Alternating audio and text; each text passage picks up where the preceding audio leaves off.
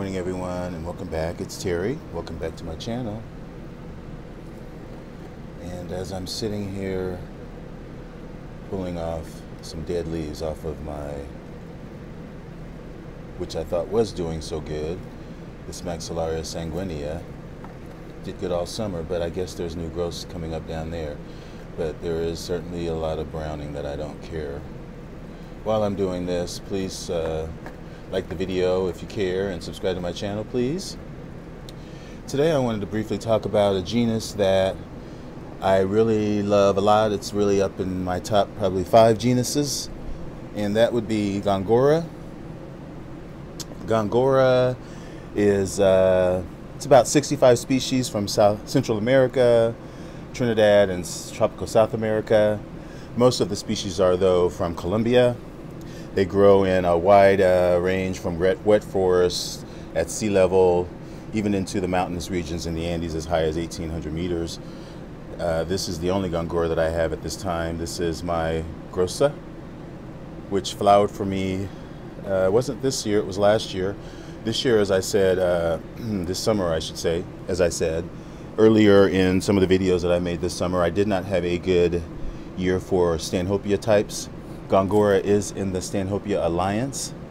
The name comes from, well, it was named in honor of Antonio Caballero and Góngora, who at the time was a former viceroy of New Granada in Spain, and also, well, Colombia and Ecuador, which is where the viceroy was, and also he was the governor of Peru during the Spanish expedition that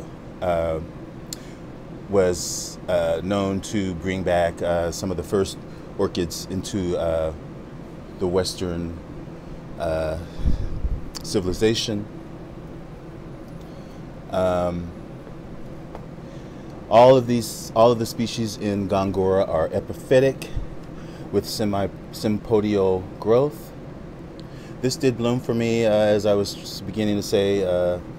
2 summers ago, I got it from Equigenera. It was as more or less a bag baby, was bare root, and I potted it into a mount, and then later on that summer it did bloom for me beautifully. I'll post pictures. The aerial roots on GONGORAs are very thin and fine, and the way that they tend to grow, they grow upright instead of hanging down, and this specialization in the way that they grow helps to form a ball of roots. And a lot of times these roots are associated with the presence of ants, ant nests, and also the roots being turned up or growing up allows them to catch debris, which in turn is broken down into food for the plant.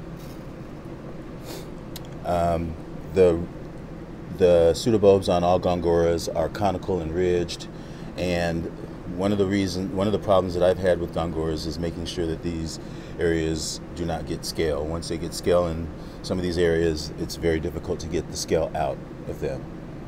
And the inflorescence, much like, well, Stanhopeas tend to grow straight down. GONGORAs tend to start out erect, and then they tend to bend early in the development and become pendulous. And the numerous flowers that the inflorescence produce generally hang upside down with the lip upwards. They're generally very fragrant, very waxy. Some of the fragrances are nutmeg, cinnamon. So it's a very fragrant, unique epiphytic orchid that I love. As I said, it's in the Stanhopea section. They do like bright indirect light, and water is probably the most important thing, and humidity. They never like to be dried out, and if they do get dry, they will die.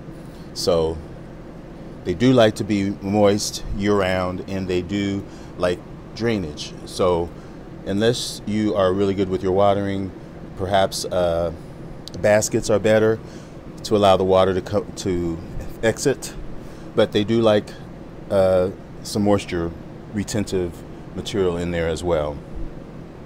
As I said, they do like brighter sunlight, but on the level of Phalaenopsis. They will tolerate less light, but they prefer a higher light. And in the summer, definitely they prefer it to be on the shady side, whereas in the winter they can take a little bit more of the rays of the sun. Gongoras also prefer it to be warm. If the temperature gets below 50 or in the 50s, they will die. That's been my detriment to my Gongoras, but this one was placed near one of my floor heaters, so it was allowed to maintain a more ambient temperature that they prefer, rather than some of my other ones that I had hanging high up with some of my Stanhopias. They died over the winter because of the temperature. What else can I say? I did attempt to mount this Gongora, which, as you can see, it's long gone dead. This was a Gongora that I got this year from Equigenera, but it did not get enough moisture. It was fine until I bought it in here, and then in here I just did not water it quite as good. So that is definitely the detriment to the plant. But everyone, if you've enjoyed my video, make sure to tune in again soon. And I appreciate you so much. Thanks for watching. Bye.